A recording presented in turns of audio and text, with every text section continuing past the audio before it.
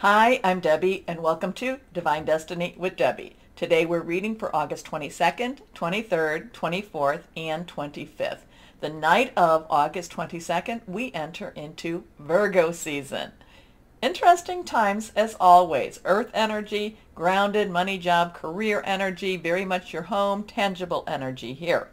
Now, if you have not watched us before or watched me before, this is the introduction. It will be tagged onto all of the videos in the beginning, but I put the timestamp of when the individual readings begin. So just jump there. I hope you'll watch it at least once, the introduction. Anyway, what I do though is for the main reading, I am going to use my Radley Valentine cards.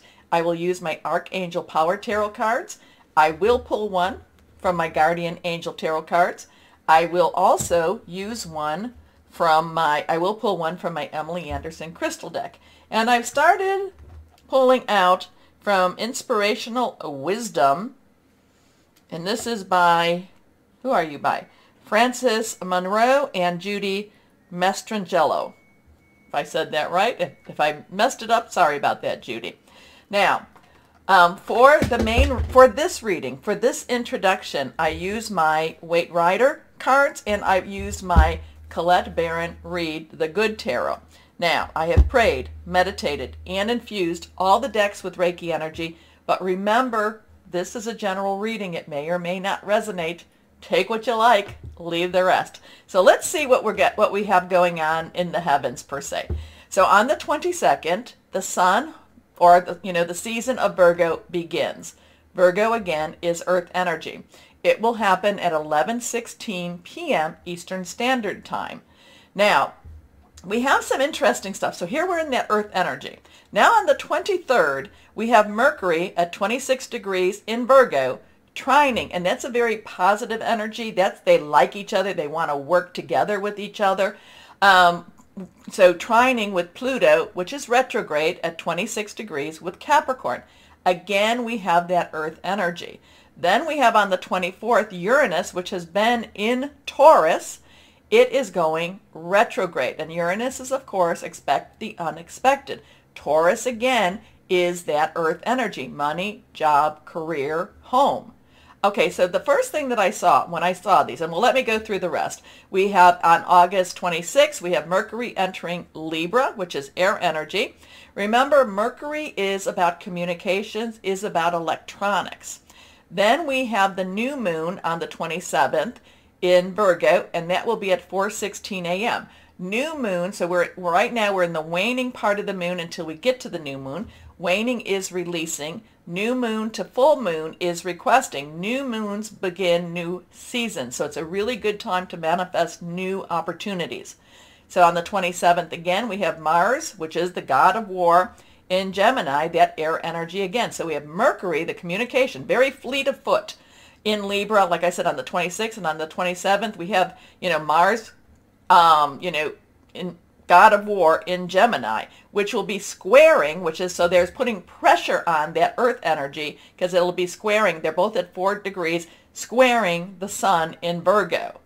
So we got this. So going back to the 22nd or the 23rd, the first thing I thought of, the first thing that came in, and that, I pray, meditate, infuse the decks with Reiki energy, but I am an intuitive channeler. I open myself to higher power, God, Holy Spirit, and whatever comes out, whatever is the thought process, I just let it out. So my first thing is when on the 23rd, and I'm thinking, I'm going forward, and I'm like, wow, I feel like there could be some really interesting communication issues, internet issues, not necessarily like it would be when Mercury goes retrograde. I just felt like, Mercury again, communication, Virgo, trining with Pluto. Pluto is about destruction and rebuilding.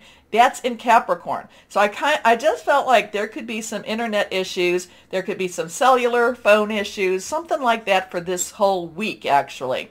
And then we go into the air energy where we have Mars, god of war, in Gemini, squaring with Virgo. So they're not necessarily squaring with the sun in Virgo. So they're not necessarily best buds at this time. And I've talked about Mars in Gemini. Now, on the 28th of August, we have Venus, 20 degrees in Leo, opposing Saturn, which is retrograde, 24 degrees in Aquarius. I just felt when I saw this, when I was reading this, I just felt like, Venus in Leo was basically telling Saturn in Aquarius, kind of like, get it done. Come on, stop messing around. You have something to say it. Yeah, so interesting energies. We'll see if there's anything going on in the internet or, in cellular service or something this week. Just felt it. Doesn't mean, hope I'm wrong, but I just want to let that out. So let's see what we've got here. Now this is more universal perspective, what we have from higher power for this week, the 22nd through the 25th. Again, okay, the Wheel of Fortune. Oh, we have 3 cards that came out. They all flipped over. So I'm not quite sure which one is going to really be the first one. If we have the Sun, we're just going to lay them out like we do. Anything that is reversed has strong energies. So let's go here. This is reversed. This is the Wheel of Fortune. This is a 10. 10 is about transitional energy. There is so this is like things are moving forward. We have the 1. Numbers are very important, so you might want to jot them down. But we have a 1, which is new beginnings. 0 is God source energy. Again, 10, let's move. Transitional energy. Things are happening, and usually it's going to go into something that's even better for us. However, we have the Wheel of Fortune, major arcana energy going on here. There's just something that, things can't stay the way they are. They have, it's kind of like a make or break moment. And going back to what I was thinking with Mercury and all that stuff, it was kind of a make or break. But I do feel that there is going to be a disruption, but this is all part of whatever it is to move things forward. Now, we come to this 7. 7 is a divine number, basically it's a divine umbrella. It's being watched over. Divine intervention, sometimes divine interference. This is Rod's energy. This is our fire energy, Leo, Sagittarius, and Aries. This is passionate, burning, determined, very committed. Think of a fire. Think of a fire that's just really, it's burning bright, it's burning hot, and it's very close to going out of control, but it's not quite there. This is about standing firm. This is about holding on. So something's moving forward, but we're also being cautioned, or we're also being told, hold still, hold on. I shouldn't say hold still. Hold fast. Hold fast. Defend your position, however that be. I would say, a lot of this would be spiritually. Don't be alarmed so much. Things have to happen the way they happen, okay? So just stand fast, stand still. Again, I don't want to say stand still, but I keep saying it, don't I? And just, again, the whole thing with is hold fast. There is a defensive energy here too. There is a defend yourself, but it's also defend your position, okay? But then we come to the Sun, and this is a 19 energy. So we have that 1 and that 10 energy again, like this. These are 2 major arcana energy cards. So this is universal, very big, very positive energies for us. The 9 is, let's wrap it up. You have everything you need. Don't worry about anything. It might feel like it's worrisome, where you have to defend yourself, where you have to stand strong and you have to stand firm, but everything is going to work out okay. So we have that. So we have a 19. You add the 1 and the 9 together, it becomes a 10. And again, we go back to the transition. We go back to the 1, new beginnings. So the Sun energy, we here in the Northern Hemisphere, we are at a time where we're having sunflowers grow, getting ready to harvest the sunflower seeds. If you do that, the Sun doesn't look threatening, doesn't necessarily smile down on us, but is burning brightly over us. And here's this little one that's just basically, take me as I am. This is who I am. It doesn't matter, and there's also a joyfulness with it. So whatever's going on, if we go back to the stuff that I was reading, and again, you tell me what you're feeling. But, something is transitioning. It may be problematic. You just have to hold fast, hold firm, and everything will work out the way it's supposed to work out. Now, So that's not meant to be scary. It's not meant to get you alarmed. It's just when you see it. See, this is, this is how this works.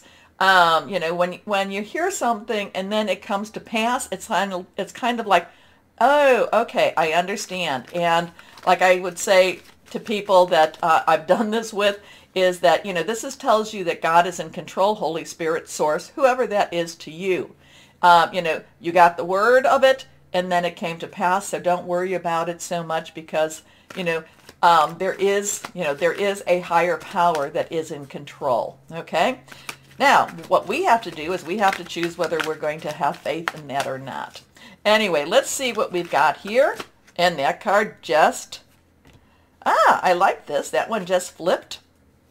We have the 10 of Earth. Again, we have that transition energy. And now this is Earth. So this is that Capricorn, Taurus, and Virgo, which has a lot of energy working right now. Again, it is about our work, job, career. It's how we support ourselves. It's also about our lives. It's about our home. And the 10 of Earth is a very stable home. Is a very blessed home. Things are going to be, so whatever's going on with this, it's to create something better for us. It's to create some security for us. It's to create a time for us that actually we feel like, we just feel like everything's going to be okay. It's it's the things are happening for the betterment for us. And there's a security here. Okay. There's a blessing with this energy. There's, loving home, loving family, loving good job, all these things. With how everything is, I'm going to go with that. This is just saying, do not be afraid. Things have to happen the way they have to happen. Things are moving on. Stand firm. All will be well. All will be well. Okay. Now, I did go through the fire energy and I did go through the earth energy. What is left is our Libra, our Aquarius, and our Gemini. And remember, there's things going on. Gemini has Mars. Mars is in Gemini. Mercury will be going into Libra, and we have Saturn in Aquarius right now. So those are our air energies. That's about strategic thinking, making plans. It's also about hearing news.